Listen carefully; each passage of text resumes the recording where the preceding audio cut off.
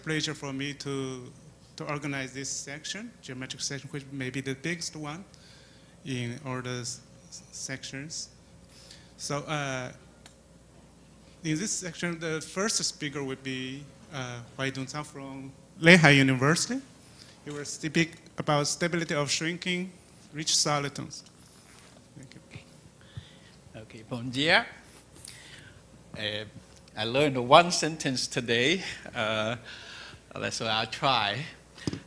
Estou muito contente por estar aqui. So I don't know whether it's understandable or not, but it's a great pleasure to be here, and thanks to the organizer for the invitation and speak at this big occasion. So today I'll talk about one type of Ricci solitons, that's shrinking Ricci soliton, which is a kind of singularity model for the Ricci flow. And so I will be, after overview, I'll talk about this part of stability.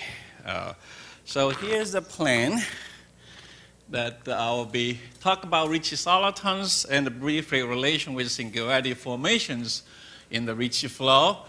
Then I'll give a brief outline of what we know about the geometry of such shrinking solitons. And then in the final part, which is the main part, I'll talk about this variational structures, in particular the second variation in stability.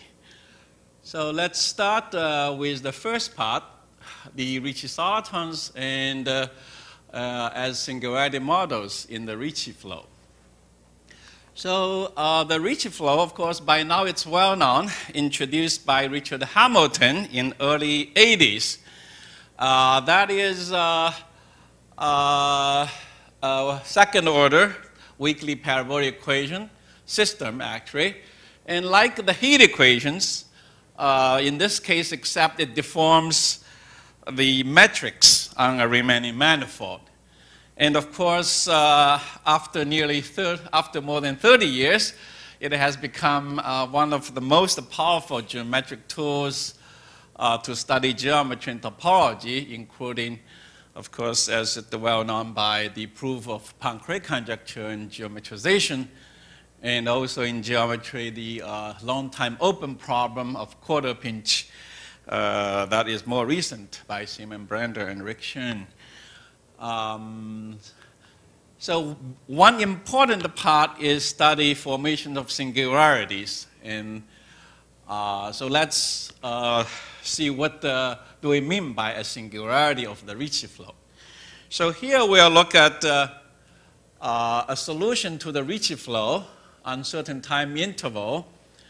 And suppose either you have existence, let's see, so finite time. So either the solution can go on forever to t equal to infinite, or sometimes for a finite part, finite time t, it has to become singular. That is when curvature blows up. So we'll see that as sphere shrinks to point, in finite time, curvature becomes infinite. So that is, so we'll look at the finite time blow up. So the existence will be, t will be finite, and the curvature as the time t approach the blow up time will become infinite. And if we look at a compact manifold, so suppose manifold is actually as well as finite time, then you have two types of behavior. Depends on how fast the curvature blows up. So if t is equal to infinite, you would have to add a third type. But in finite time case, only two types as divided by Hamilton, who classified in two types. So the first type is the curvature blows up proportional to 1 over the time remaining, which is capital T minus little t. And that is typically it's like sphere shrinks to point. Or otherwise, that's called type 2. Okay. So let's see what so typical examples these are more like the very easy case, behavior is self-similar solutions. So if we have an Einstein manifold to start with, then you just homothetically shrink him by a scaling, which is like the sphere. It just shrinks to a finite time, to a point. So that is the, I moved too fast. Yeah, okay. Well, I think I moved very fast. Yeah. For example, if it's not the Einstein, then the first such example is the Hamilton's very first paper in '82 show if you have compact 3 manifold with positive Ricci curvature, then in finite time it develops a singularity, but curvature becomes more uniform and constant, so it will converges to a round point in finite time. So when you do rescale, it converges to constant curvature matrix. So this is the well-known theorem for the Ricci flow. And the other more cases is the neck pinch. So probably some of you have seen the pictures. If you have a neck, it will again shrink the sphere, which in the center, and form the neck pinch. And also you have degenerate neck pinch. So if you have two like the dumbbells, but one side is smaller than the other, and if you balanced about just right, it will keep shrinking. Big ones shrink, small ones shrink, but will keep until develop like a cusp type singularity. But that turns out to be type 2. So anyway, we have yeah. Oh, this was supposed to be go down.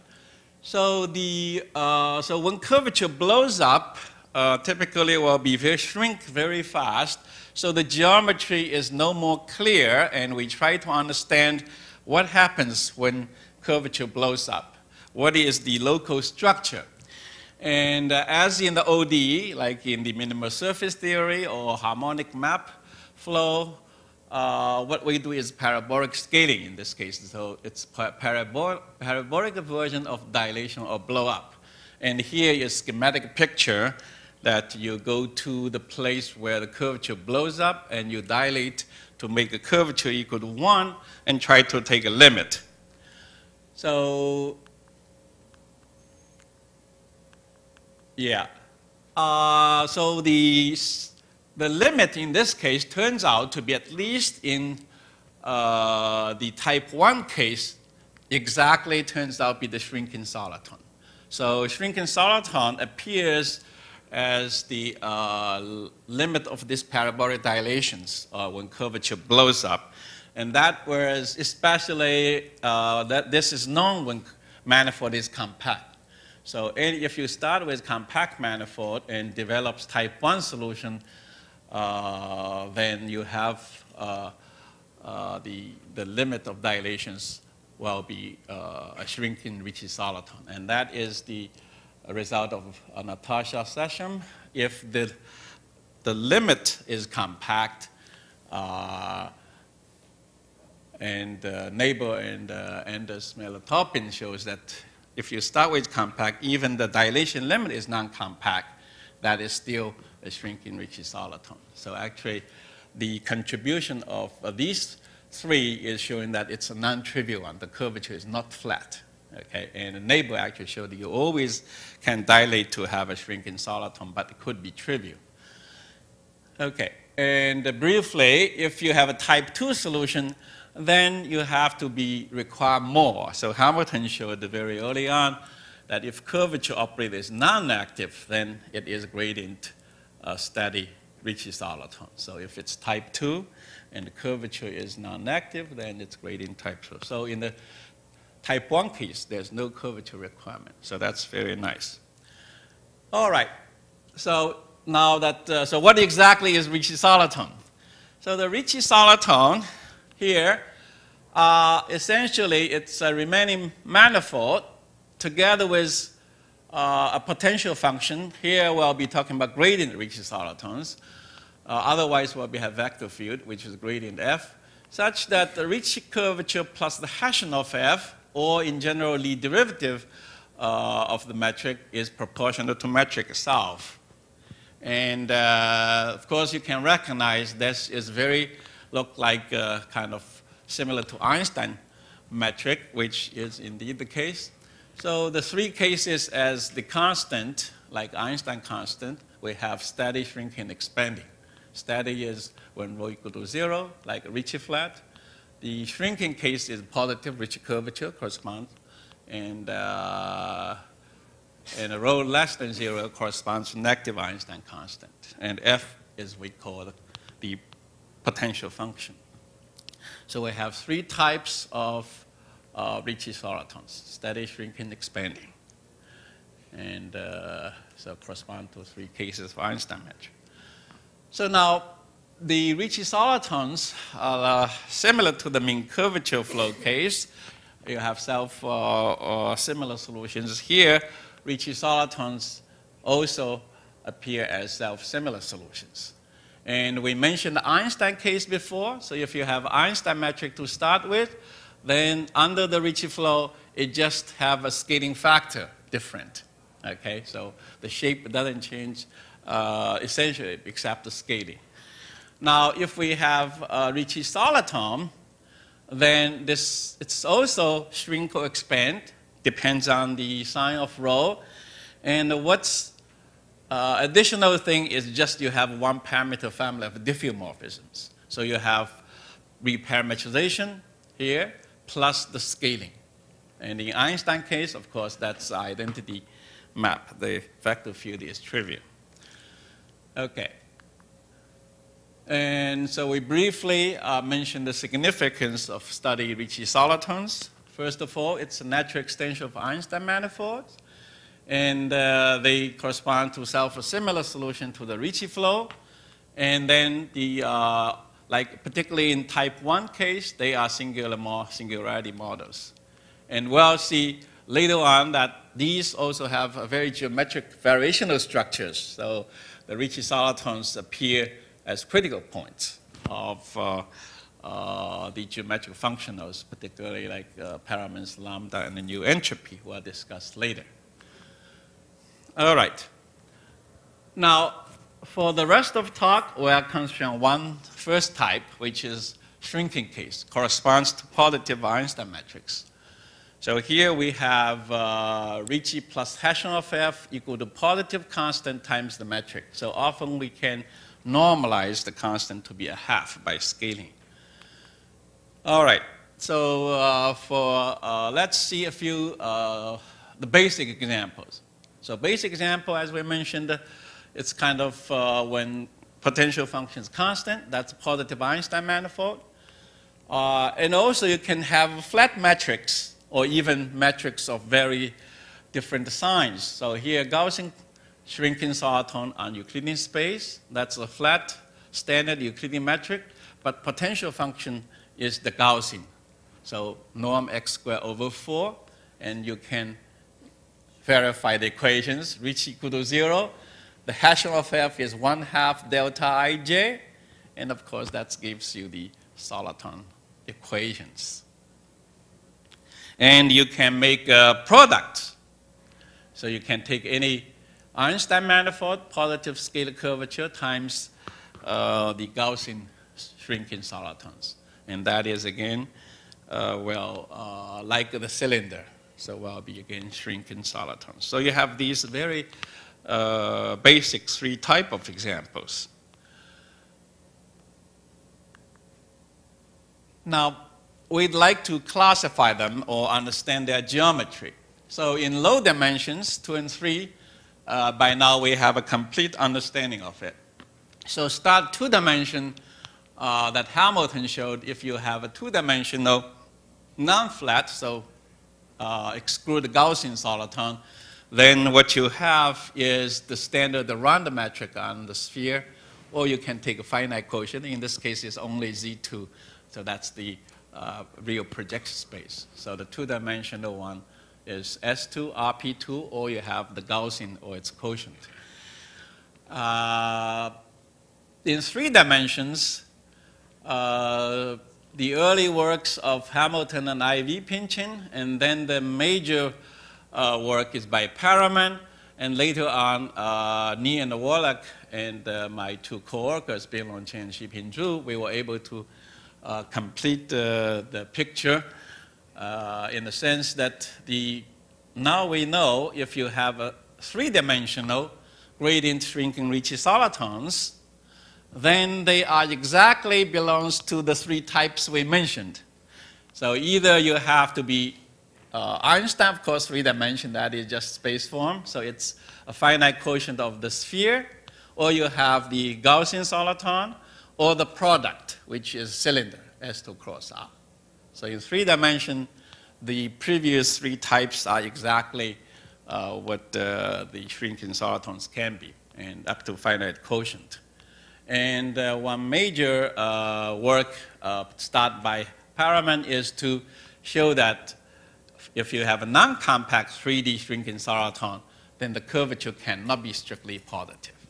And once you've done that, then that's finished the major step. Okay. So what about dimension higher? So if we want to study Ricci flow and study singularity formations, then we will have to deal with the shrinking solitons and other solitons. So the example, first of all, there are other examples, as we expect. When dimension goes higher, things are not as simple. So in 4 dimension, turns out so far we know 3 examples in 4 dimension. And the first two are the compact ones, and they live on Kähler manifolds. So the first one is Koizor and myself found in the early 90s that they are on CP2 blow up 1 point. So topologically, is CP2 connected another copy of CP2 bar, change the complex orientation. That's what the minus is. And this one turns out to have positive Ricci curvature. And these are unitary symmetry, rotate U2 symmetry. So it's reduced to nonlinear ODE. Second example is S1 cross S1 symmetry. And that lives on CP2 blow up 2 points. And these are the one so-called Futaki invariant is non-zero. So you cannot have Kähler-Einstein matrix. So this one you have to solve a real 2-dimensional real Monge-Ampere equation to prove existence. And then finally, third one is a non-compact example, which is in algebra geometry called the tautological line bundle over CP1. So it's the total space of such a complex line bundle. So it's non-compact. Again, it's U2 symmetry, so again, reduced to ODE. And this by Feldman, Yeoneman, and Knopf, so FIK examples. And then if you go on to high dimension, you have these extensions, and also by Denser and Wan, that they construct more examples of this type, but instead of CPN, you can take Kähler-Einstein matrix and take products of them. So these are some of the examples, and they are all Kähler. Now, in general, turns out we now know some geometries, even though we do not have the complete classification or far away from it. So from geometry side, Tan and myself, a few years ago, we proved that the potential function for any non-compact shrinking soliton, the potential function has to behave in the leading term exactly like the Gaussian soliton from above and below. So the nice thing is that they are 1/4, like the Gaussian soliton, which is 1/4 this x norm squared. And so this essentially says if you take the square root of f and multiply by 2, you get a distance-like function. So that is very convenient and nice. And if Paraman showed that's the case, if you assume Ricci is bounded. And from that one, we can deduce the volume behaviors. So the volume of any geodesic ball will grow like, at most, like Euclidean growth. And this is like so-called bishop type. And more recently, Ovidio Montino and Jiaping Wan show that you also have the volume growth from below, at least the linear. So these two, for people in remaining geometry, of course, are classical results analog to classical result bishop type, and this is Calabi Yao type for Ricci non-active. So these are kind of nice. Yeah. And so let's now move on to the classifications. So if we assume curvature to have certain properties, so this one in 4 dimension is analog of what Paraman showed. So Paraman essentially showed if curvature is bounded and non-active, then you have the classification. And here neighbor shows that in 4 dimension, you have the similar results. Say if you have 4-dimensional complete non-compact and non-flat shrinking soliton. So assume curvature, this is curvature operator. Okay. Curvature operator is non-active and bounded, then you have only the cylinders. So of course Gaussian soliton is excluded because we look at non-compact. So you have essentially S3 cross R, S2 cross R2, and take quotients. This uses a special case of 4 dimensions. Still, curvature operator is very special in a way. For high dimensions, that is still open for dimension 5 or more. So it will be very interesting to try to at least prove similar results for dimension 5 or more. So if we have graduate students here in geometry interested in this, maybe you can try. Okay. The other direction is the 3-dimension. We know the var curvature is identically 0. So one generalization will be looking for higher dimensions, which is locally conformally flat.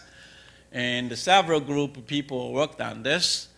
And so listed here is the Eminenti, Laneva, Montagazza studied compact case, New Orleans studied non-compact, and then complete by Zhu Hongzhang, and there's other proofs.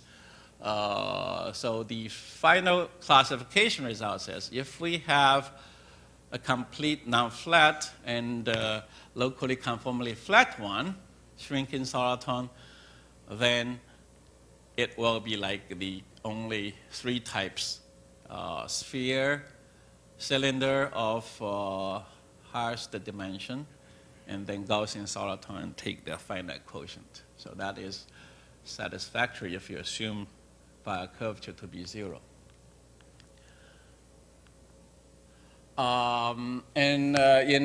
If you assume a more weaker conditions, this is something called a Bach flat, and then my PhD students, Chan Chen and I, we just appeared this year that if you have a 4-dimensional, actually high dimension 2, the Bach flat, oops.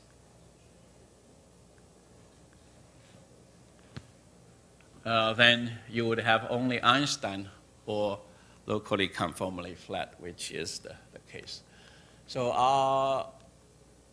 say it's just one word about Bach tensor, which is probably less well known in the general geometry community, but certainly is well known in people for study conformal geometry or general relativity.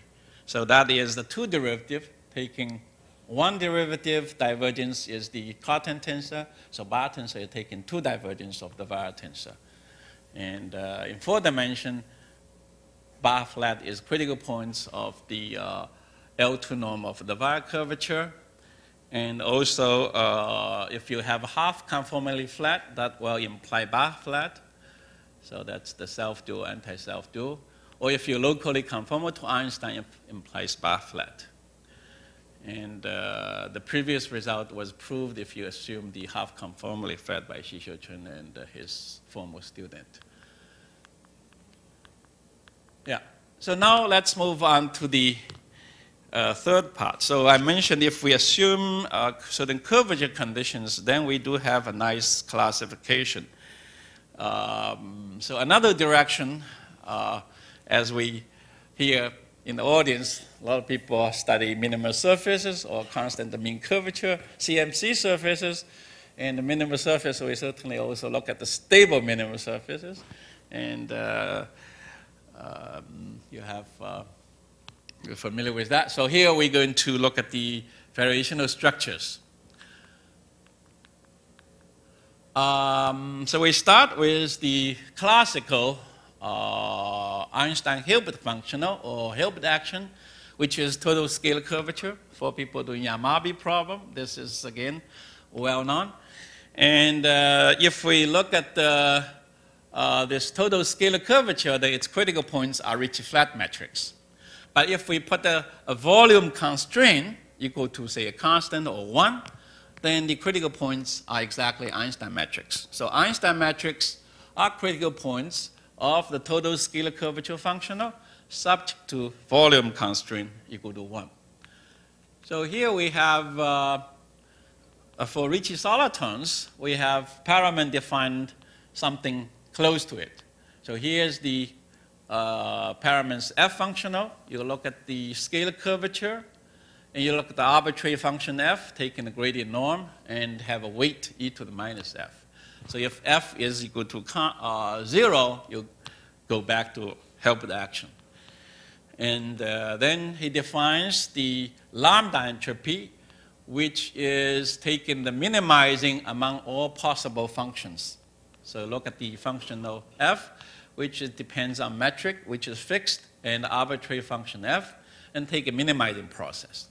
And turns out that this minimizing process can be achieved, so actually can be achieved by certain particular functions, which are not necessarily unique. And then use the gradient steady solitons are exactly the critical points of this lambda entropy. So lambda depends only on metric, becomes the lambda entropy. And that's a steady soliton. For shrinking soliton, you have to do a little bit more. And here, the 4 pi tau minus n over 2 times e to the minus f is like kind of like a heat kernel, backward heat kernel. So if you look at the shrinkers of mean curvature flow, you know that's very similar to it. So that you have a functional defined by Huiskin. And that is kind of like W functional.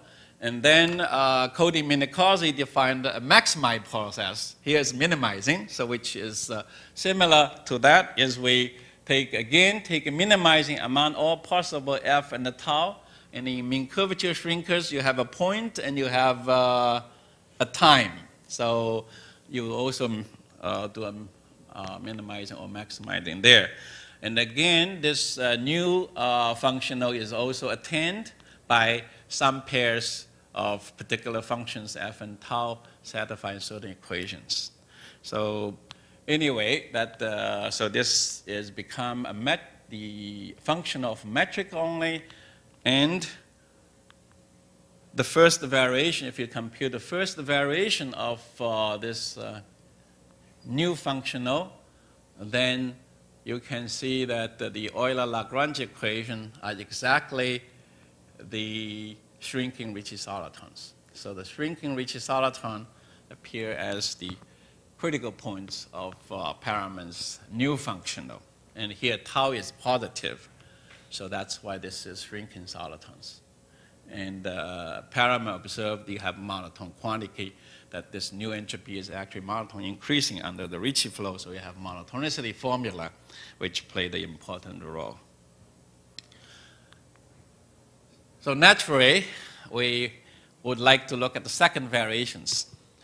So the second variation, back in 2004, Hamilton and Tom Yoneman, we look at the second variation, and by direct computations, lengthy, but you know, you have this Jacobi operator, stability operator.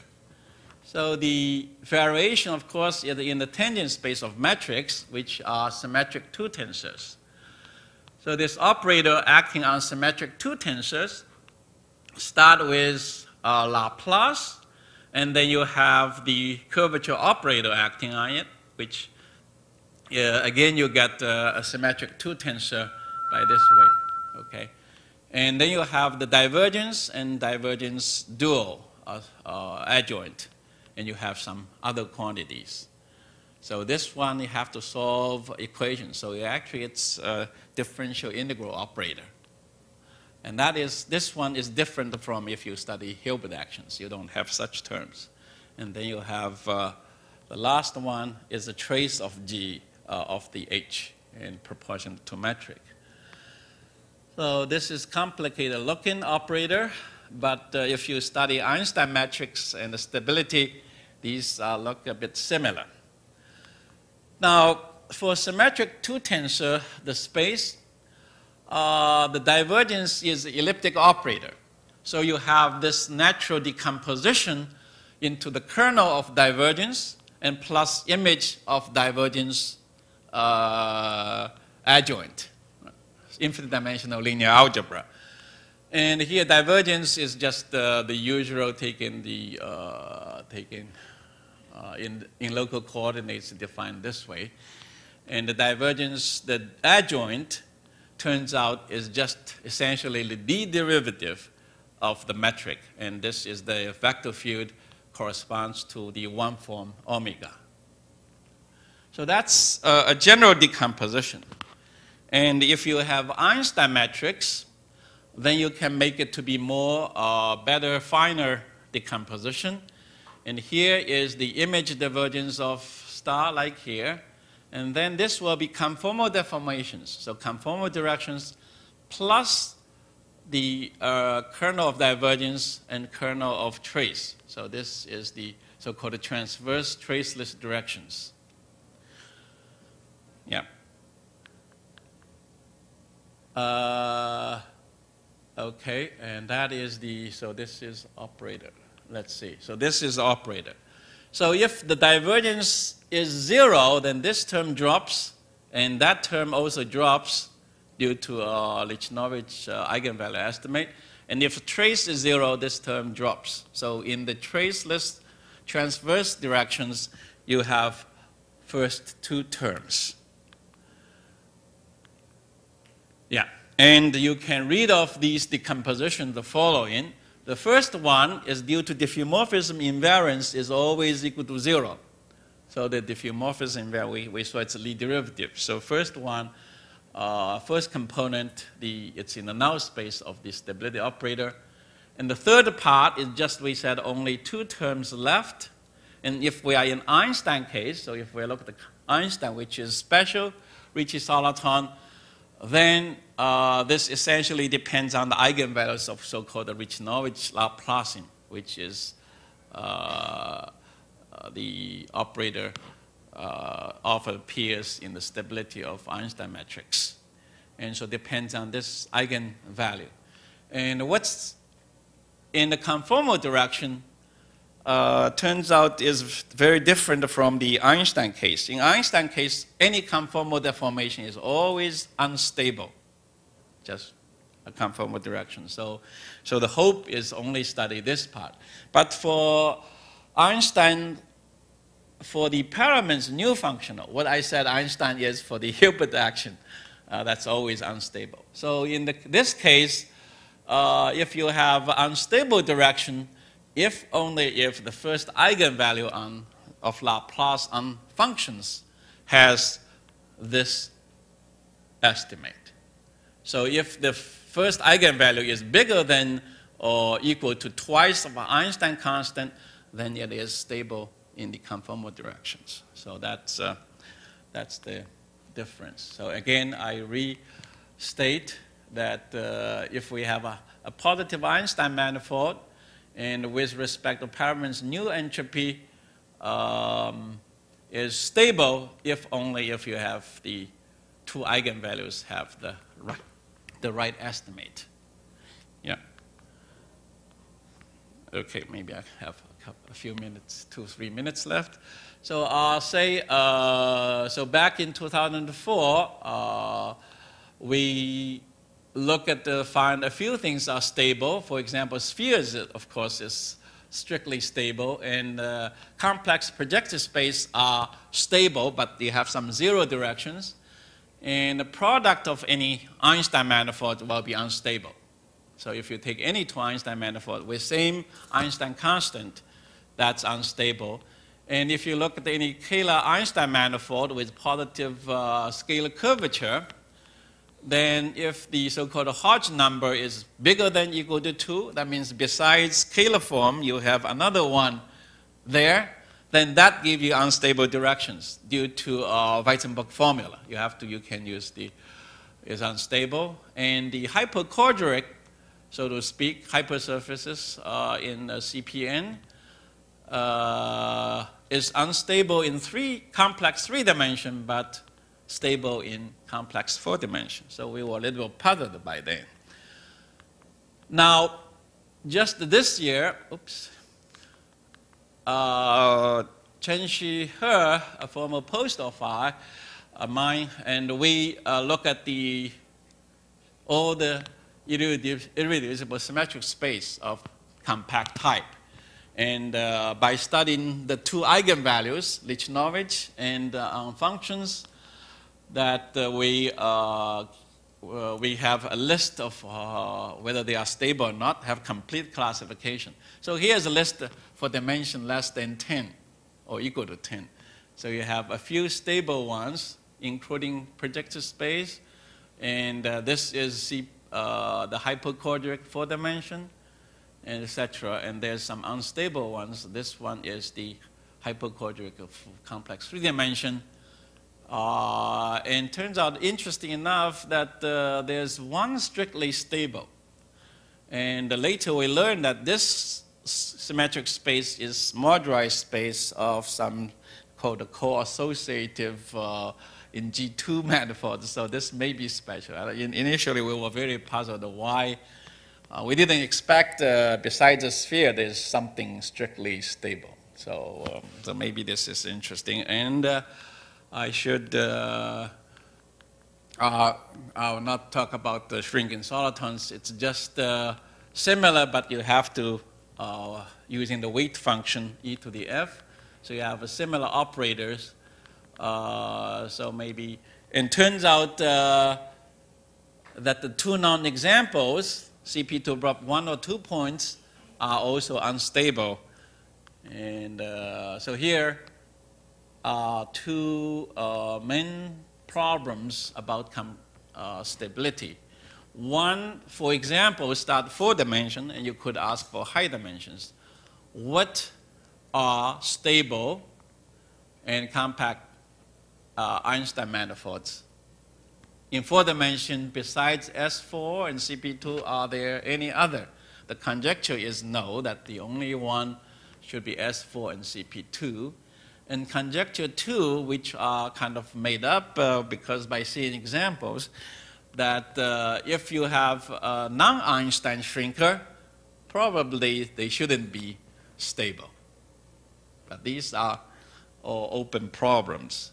And finally, show you examples in 4-dimension. These are the known examples. Of course, we don't have a classification about the 4-dimensional Einstein manifold either. So at least sphere, this is strictly stable. CP2, we saw it's stable, but you have some zero direction.